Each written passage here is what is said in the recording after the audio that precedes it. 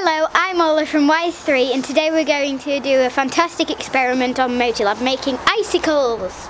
We've checked the temperature, it's 0 degrees at the moment, but tonight it's going to get down to -3.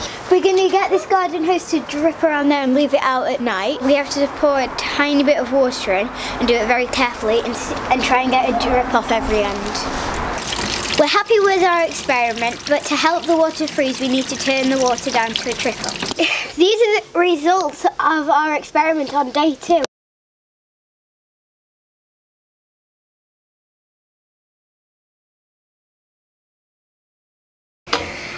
I love making icicles on Moti-Lab.